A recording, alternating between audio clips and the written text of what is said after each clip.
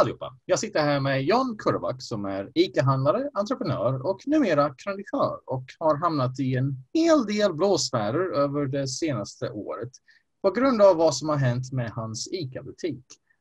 Jag vill tacka dig för att du medverkar på min kanal här. Välkommen! Tack själv, tack. Du kommer från Bosnien, vi kommer från samma land. Vill du berätta lite om hur du kom hit och hur du startade upp din butik? Som sagt, Jan Kurvack heter jag, 45 år gammal. Kom till Sverige från Bosnien 24 oktober 92.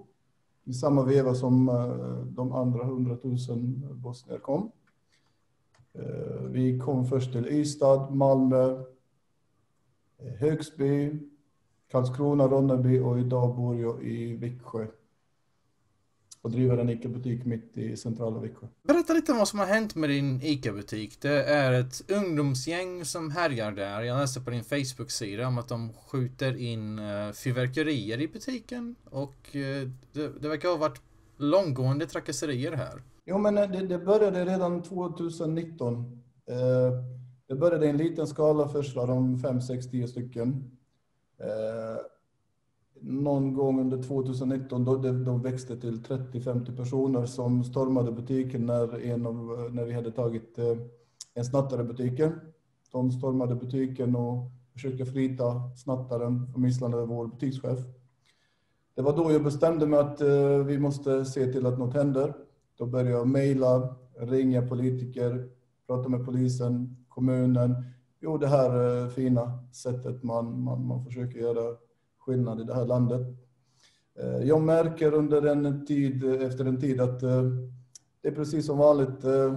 Politiker tror att deras jobb är att lyssna, att vara psykolog, inte att göra saker. Alltså det kommer in i ena örat, kommer ut i det andra. Tiden går, vi trakasseras mer och mer. Jag blir knivhotad, min personal trakasseras och så vidare. Så bestämmer jag mig i oktober 2019. 1 oktober skickar jag insändare till tidningen. Kära politiker, hoppas att ni gör något åt saken. Om 30 dagar, om ingenting händer, så kommer jag att skicka de här gängen hem till er med taxi. För om ni tycker att de är ofarliga för oss, så borde de inte vara farliga för er heller och era familjer. Det är en intressant poäng där. Jag har faktiskt observerat det att medelklassen brukar vakna till när det hamnar i deras trädgård. Så ja, väldigt verklighetsgrundat. Fortsätt där. Ja, det var det jag tänkte. Alltså, flera gånger har de sagt, som sagt, de är inte farliga, det är bara missförstådda ungdomar och så vidare. Så jag tänkte, okej, om de inte är farliga för mig, min personal och kunder, då är de inte farliga för er, era barn och era grannar. Det är ju ganska naturlig logik, ja. Exakt. Så vad hände då 24 oktober? Samlade jag ihop på ett annat sätt. Det är lite knepigt det där. Men jag samlade ihop cirka 30 ungdomar och precis när de skulle sätta sig i taxi, då säger jag stopp. Jag har gjort 99%. Jag tänker inte göra 100. Den sista procenten för resten av befolkningen att göra. Och det är då helvetet brakade loss. När jag gjorde något oväntat, när jag höll vad jag lovade. Då vände sig politiker och lokala medier mot mig. Då började trakasserier för politiskt håll.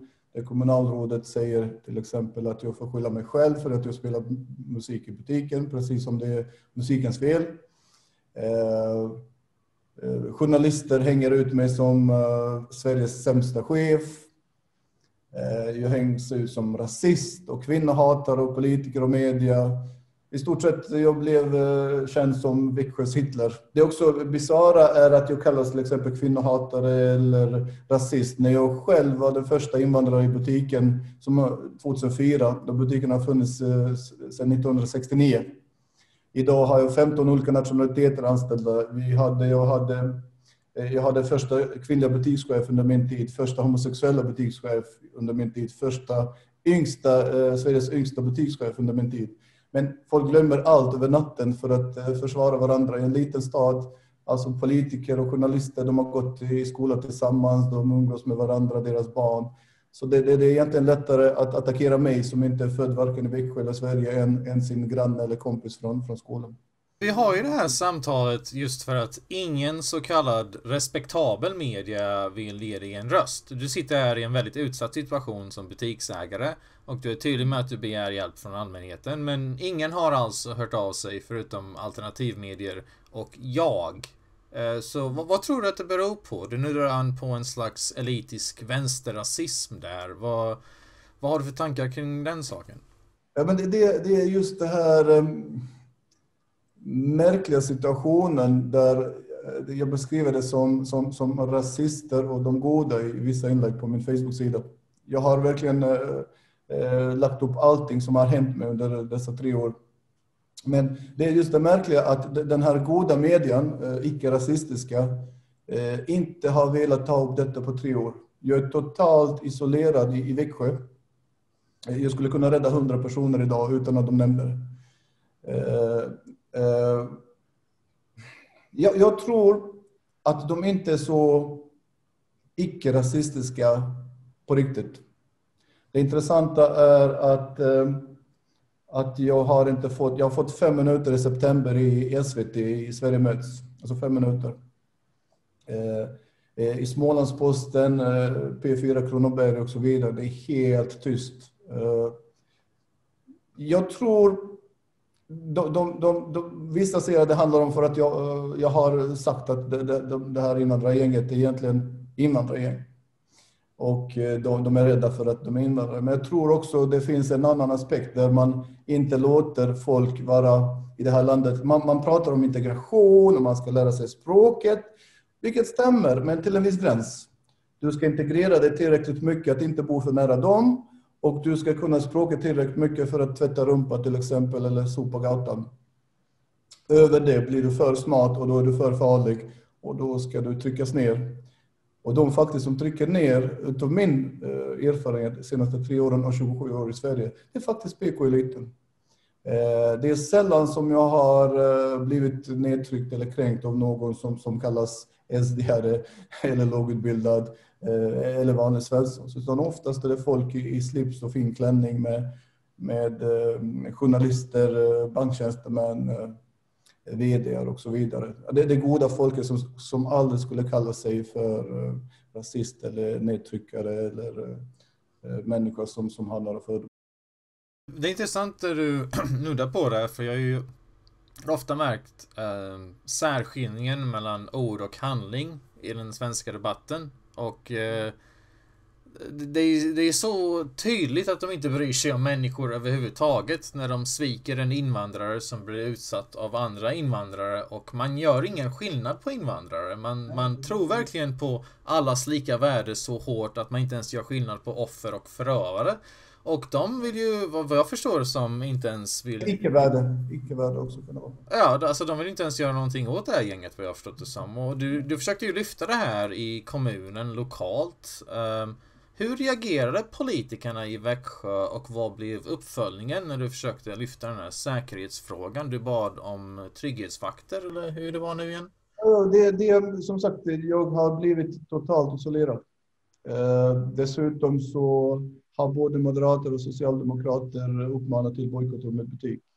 Så jag kan säga att utav de här ledande socialdemokrater och moderater i den här stan har ingen handlat hos oss sedan oktober 2019.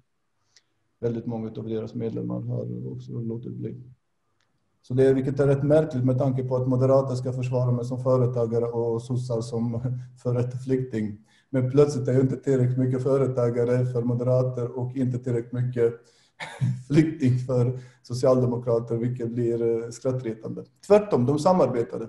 Under 2019, de samarbetade faktiskt, de skrev ihop texter på sina Facebook-sidor mot mig. Vilket innebär, jag är ganska historisk, att jag har fått socialdemokrater och moderater att samarbeta i en fråga. Och det är faktiskt mot medborgaren som vill ha trygghet. Så... Wow, okej, så Socialdemokraterna gillar inte att du är rasist och Moderaterna skiter att du är företagare, så att det blir att ingen ja, men ibland är jag svenne, ibland är jag blatte. Det beror på när jag behövs. Det är väldigt knepigt med identitetspolitik, har jag märkt. Som invandrare är det väldigt svårt att navigera. När har jag tolkningsföreträde och när har jag inte det, liksom? Jo, men ungefär så här är det. Det är väldigt enkelt. Jag föreläser ibland för nyflyttade och säger så här. När ni kommer till Sverige, passa på att njuta av kärleken. Ni är ungefär som snygga, fina, söta valpar som klappas. Men när du har köpt första skor, speciellt om du har köpt dem själv för dina pengar som du har arbetat för, där slutar kärleken. Det är den svenska avundsjukan och jantelagskomplexet. Men jag har gått från söt valp 92 till Hitler 2021. Det beskriver den moderna vänstern. På våningen som du märker, och det är ungefär så när man bor på flyktingförläggningen och ser ut som en liten valp, och idag är jag här högst uppe och sen är jag den närmaste Hitler man kan komma i vissa ögon. Det är som att vänstern bara gillar invandrare när de kan använda dem som statusmarkörer och offer. Alltså att låtsas vilja hjälpa dem. Vissa åker till Afrika och tar fina bilder med stackars magra barn eller lejon de har skjutit. Det är ungefär så man känner sig. Och det insåg jag, och det är ingen hemlighet. Alla vi vet om att det har blivit så att plötsligt Jonas och Kristina slutar hälsa på oss så fort vi har köpt första egna skor. Ja, det är en ganska märklig materialistkultur vi lever i här. Men SD tog upp ett förslag konkret som hade kunnat hjälpa dig i kommunhuset. Och du sa att både Moderaterna och Socialdemokraterna röstade emot det. Vad var det förslag egentligen de lyfte? Inte bara de, utan alla partier har röstat ner det förslaget. Alla partier, vad var det för förslag? Alla, Moderater, Socialdemokrater, Liberaler, Center, Miljöpartiet, alla har röstat ner det. Och SD skulle bara föreslå att vi ska få kanske lite bättre belysning, kamera och kanske hjälp med väktare, men det röstades ner av alla partier förutom SD. Vilket är rätt intressant. De här andra partierna älskar oss tydligen, mig och mina 15 nationaliteter, medan SD ska vara rasister. Så det blev ganska skrattretande när det hände. Så när jag fick det här pappret, protokollet med alla politiker som har röstat ner, det var kanske den bästa presenten jag fått sedan jag blivit vuxen. Äntligen fick jag svart på vitt att äntligen är jag inte tillräckligt mycket varken människa eller flykting. Hur har allt det här påverkat din politiska uppfattning och synen på vänstern egentligen? Men kan du tänka dig, jag är född i ett kommunistiskt land. Jag var stolt pionjär, Titos pionjär. Min pappa var socialdemokrat, sen kommunalråd. Alltså jag är uppfostrad med det där. Så det här sveket är egentligen inte bara svek mot mig som människa, utan mot allt som jag har trott på. Och det intressanta är att jag som före detta kommunist, som barn, går livets väg till kapitalist. Och sen stöds av högermedia, ibland extrem höger. Vilket är ganska skrattretande. Ja, så kallad extremhöger då. Uppfattar extremhöger. Att de som kallas extremhöger och utav vissa, det är rätt skrattretande att de gillar mig. De vill ge mig en röst. Medan de som borde älska mig gör allt för att jag ska hålla tyst. Så det är väldigt speciellt läge. Jag har själv levt lite schizofrent. Vem är jag? Men ja. Det är ju helt klart alltså att klassförakt och klass är en större faktor i den svenska debattklimatet än vad etniciteter och rasism någonsin skulle kunna vara, verkar det som. Det är ju som att de gillar dig så länge de kan använda dig, men sen så har de inte riktigt någon användning för dig när du är en lyckad invandrare. När du är liksom assimilerad och det går bra för dig, då kan de inte riktigt använda dig som någon slags snyftretorik längre. Nej, men det går inte. Speciellt kan du tänka dig hur jobbigt det är när jag som krönikör skriver bättre än de flesta gör på sitt egna språk. Trots att jag första gången hörde svenska 17 år gammal. Alltså det tolereras inte. Som sagt, du ska kunna säga hur mår du? Jag mår bra, tack så mycket. Jag var svensk, och där går gränsen. Allt över det så tolereras inte. Hur är det med ICA då? Var inte de villiga att erbjuda någon slags hjälp eller extra trygghetsfaktor när det här begav sig? Hur har de reagerat på det här? Jag har fått rådgivning, tips, men där ja. Du har fått tips.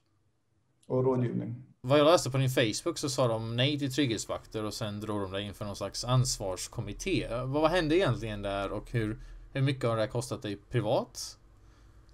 Jag får inte diskutera några frågor angående ansvarsnämnden och ICA. Du blev dragen inför en ansvarsnämnd och du behövde betala advokatkostnad för det som hade sagts. 75 000 kronor har det kostat mig. Hur mycket sa du? 75 000 kronor. Wow, så hela den här affären och kontroversen, PK-klimatet kan man säga, har kostat dig 75 000 kronor för en grej. Jo, men det är faktiskt, det har kostat mig 100 000-tals kronor. Men det är just det här att behöva försvara mig har kostat exakt 75 000 kronor. Och det ironiska är att ingen i de här gängen har straffats. Ingen politiker har betalat pris. Ingen journalist. Utan den enda som har straffats under dessa 3 år är faktiskt jag. Inklusive de här böterna på 75 000 kronor.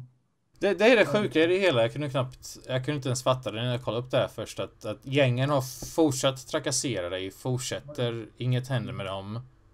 Men du har fått mer negativ uppmärksamhet än vad gängen har. Och du sa att det var 30 personer som stormade din butik på grund av en snattare. Så tror du att det här rör sig om ett kriminellt gäng eller är det här bara ett gäng ungdomar? Alltså hur förklarar man den här aktiviteten de bedriver?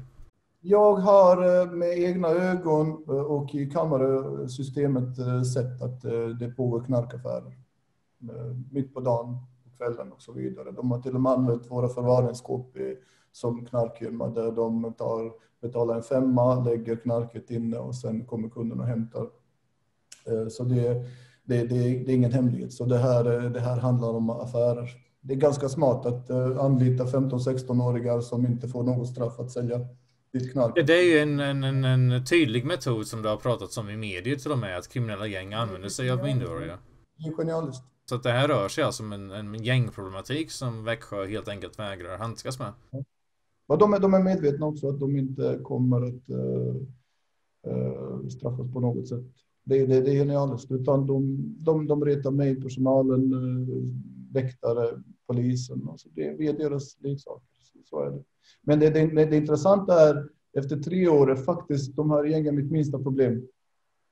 Utan jag är mer orolig för politiker, journalister och att jag efter det här intervjun kan faktiskt bli arbetslös. Sverige är ett större problem för dig än gängen som trakasserar, så startar i hela den här grejen alltså. Faktiskt, det har blivit så.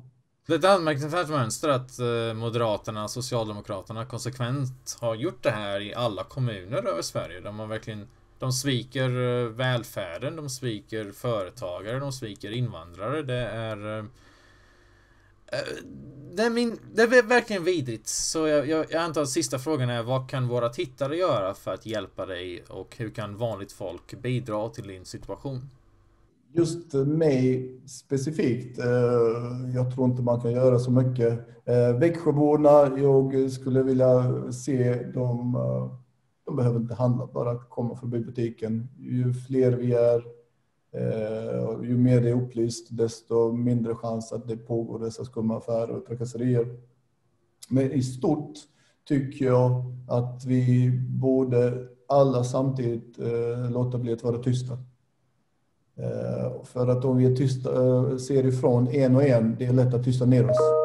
Men jag menar, är vi 100 000-tals människor eller miljoner människor som ser ifrån samtidigt, de kan inte stänga alla våra Facebook-sidor samtidigt eller åtala oss för hets och så vidare och så vidare. För att vi är bara vanliga schyssta människor som är missnöjda med det här.